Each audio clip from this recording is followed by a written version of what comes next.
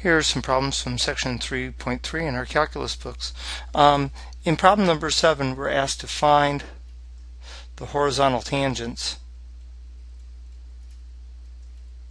Horizontal tangents to each of these curves, and the curve in problem number 7 is y is equal to x cubed minus 2x squared plus 1 or plus x plus 1.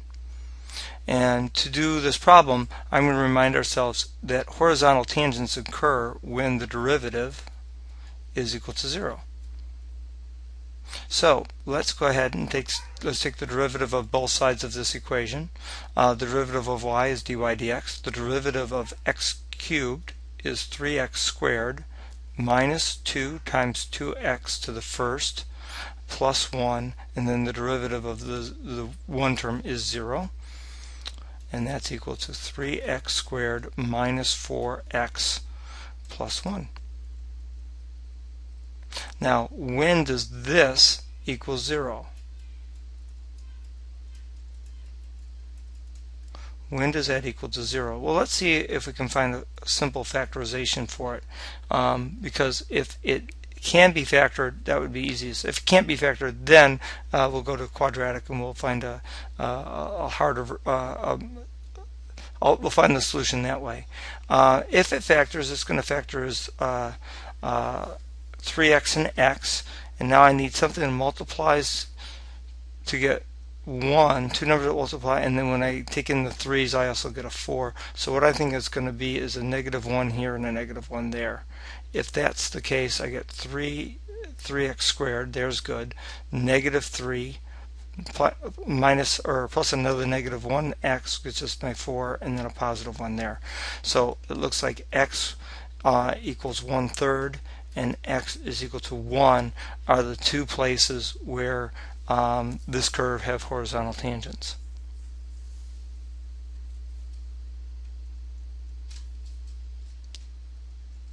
In problem number 9, we're given that y is equal to x to the 4th minus 4x squared plus 1 is our curve. And again, if we're going to find the horizontal tangents,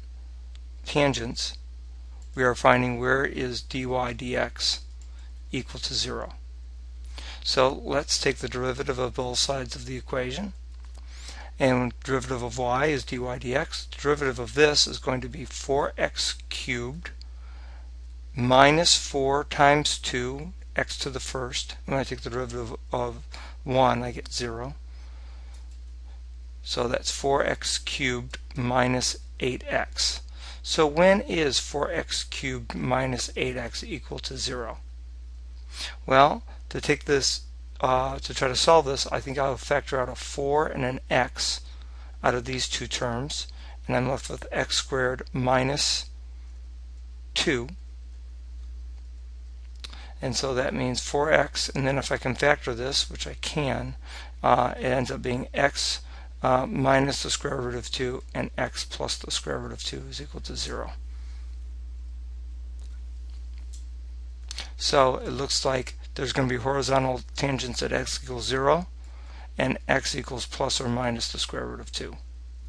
Now, if you can't see that factorization easily, you may also have taken and said, oh, this step splits into 4x is equal to 0 and x squared minus 2 is equal to 0.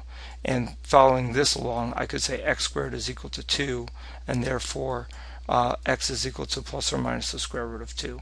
Either way, I get to the same ending spot.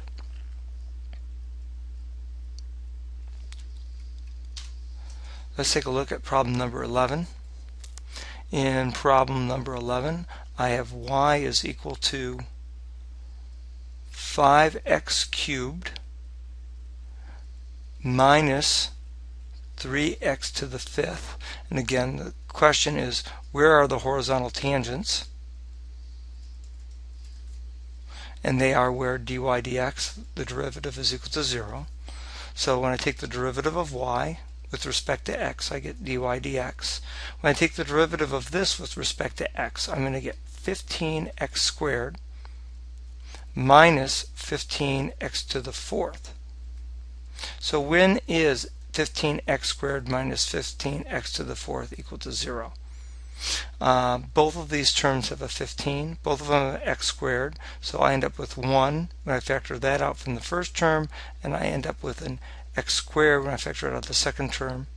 15x squared equals 0 gives me a set of solutions, and also 1 minus x squared equals 0 gives me a set of solutions. This leads to x equals 0. This leads to 1 is equal to x squared, so therefore x is equal to plus or minus 1. And so those are the locations of the horizontal tangents for that problem.